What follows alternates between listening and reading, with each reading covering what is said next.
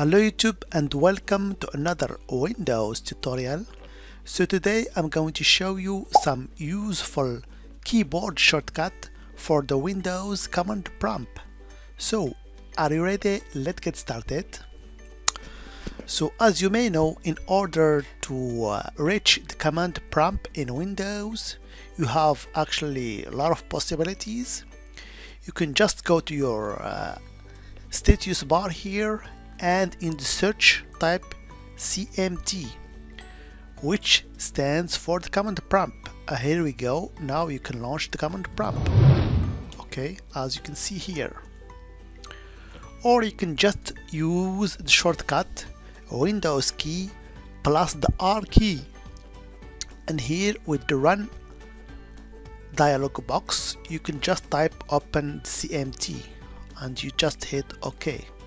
So you can use whatever method you want. So here I'm in my Windows command prompt. So of course you can execute commands here in this window.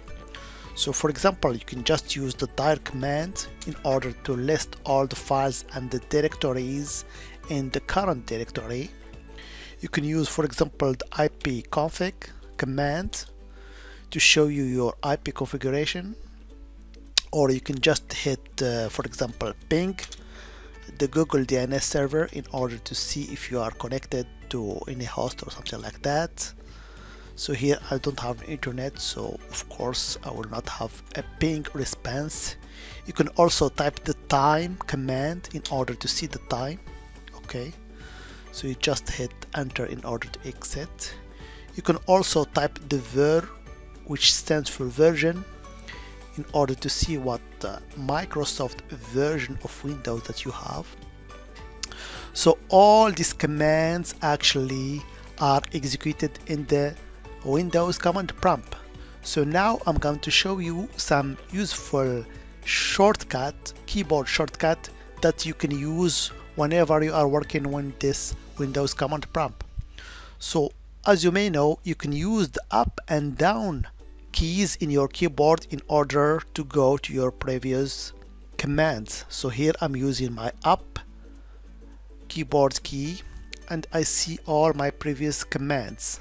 Okay, you can also use F3 keyboard key in order to execute the last command.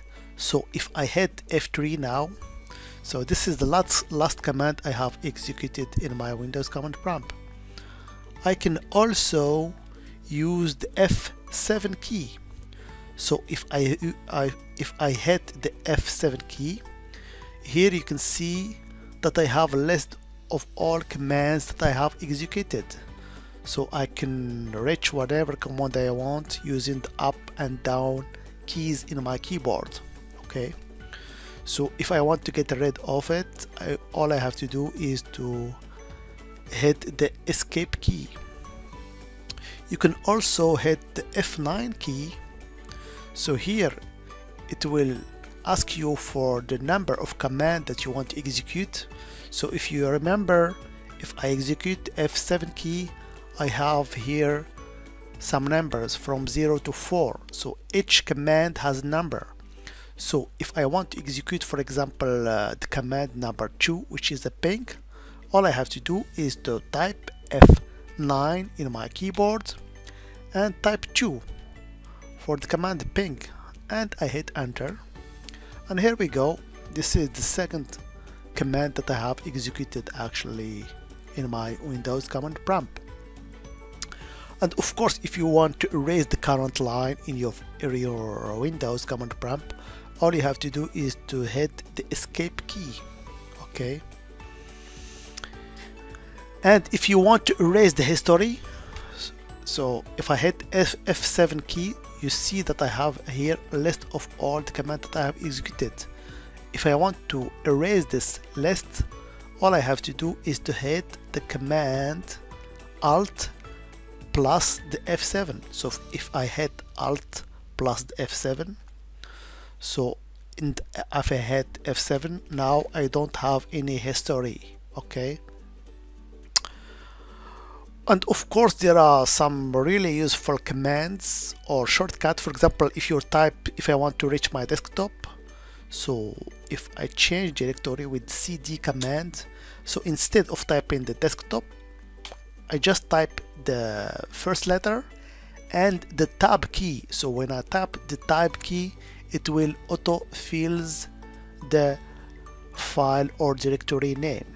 Okay, so here we go. I type the tab key and I get the full folder name in my actually directory, which is desktop. Okay, so these are all some very useful shortcuts that you can use in your daily basic when you are working with command prompt. As always, I hope it has been informative for you, and I want to thank you for viewing. Bye bye.